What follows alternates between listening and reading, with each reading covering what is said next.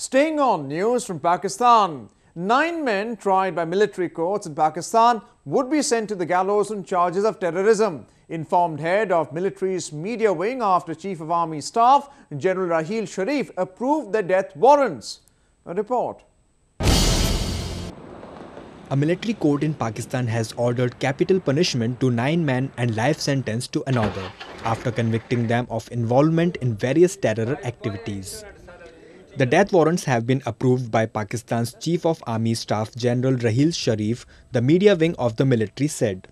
The court convicted the men of killing civilians as well as personnel of law enforcement agencies in Khyber Pakhtunkhwa.